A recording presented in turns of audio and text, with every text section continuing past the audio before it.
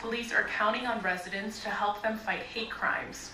We have to rely heavily on the average person who may have contact with an individual who may have expressed or is expressing negative views against another human being.